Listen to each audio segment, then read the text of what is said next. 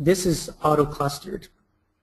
The algorithm will cluster things for you, but it's not always right. Actually, this data, actually Sung-Chur actually put this together. He refined it. And you can refine the clusters. And to do that, you can just press the Shift key, and you can say, you know what, any dot in here now, I want to call a heterozygote. And see what that did, all of a sudden, this dot in this area right over here now is going to be called as a heterozygote. In the past, and I'm just holding down the Shift key to give me the capability to shrink this.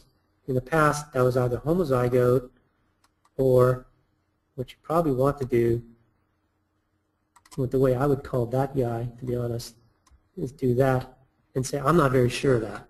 The black spot means a no call. It's in the fuzzy area. I rather not have bad data. I'd rather have no data than bad data.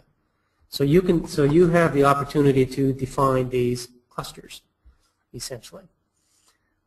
We had 96 here, so going through 96 clusters and defining things is not too bad. But I just said we have 8,784. And so what I'm going to show you is how to.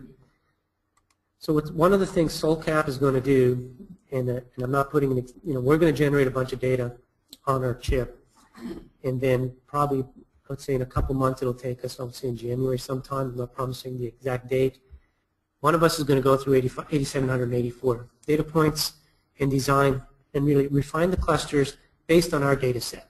So that'll give you, in a sense, a base for you to call your data on relative to our data.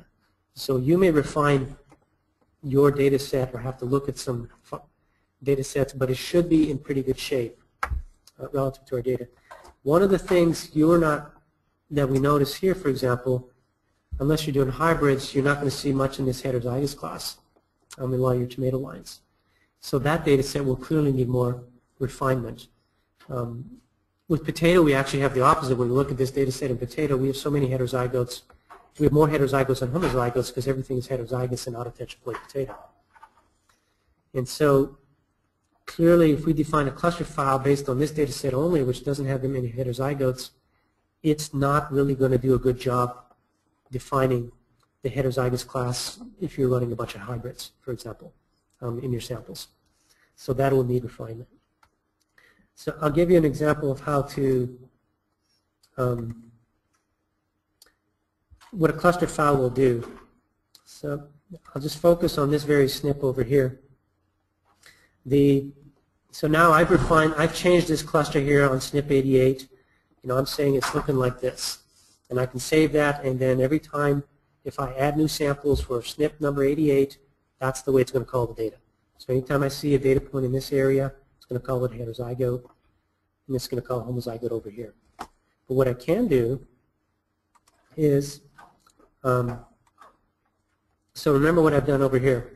So this is my new changed file. What I can do is I'm going to say import cluster positions.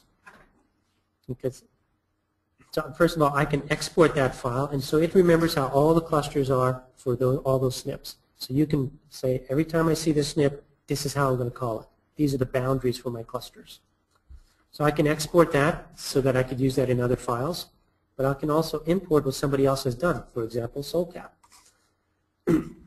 I go to SolCap, and I did this just before this this talk. I exported Sung-Chur's cluster positions and cluster files, and this is the file name. They're called EGT files. I can click on that, and I'm saying I'm going to import those cluster files.